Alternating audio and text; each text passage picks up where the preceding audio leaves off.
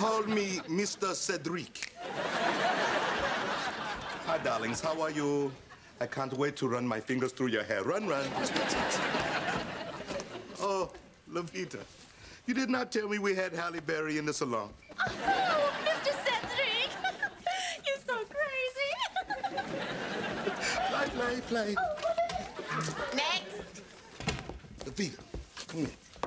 Look, I just got this from the landlady. It's a warning. Says we can't run a business in the apartment. Say they can evict us. You think we should show this to Steve? Yeah, we should. But we ain't. I'll take care of it. I don't know, baby. I still don't feel right about this. Cedric, it's just the first warning. It's not a big deal until the sheriff shows up. And then you just handcuff yourself to the radiator and call Channel 5. Hurry up, Steve. These are heavy. Yeah, dog. I drank a big gulp on the way here. Man, I'm trying. My key's not working. Well, maybe your key doesn't work because I changed the locks. Thinking you can run a hair business out of one of Miss Hill's apartments?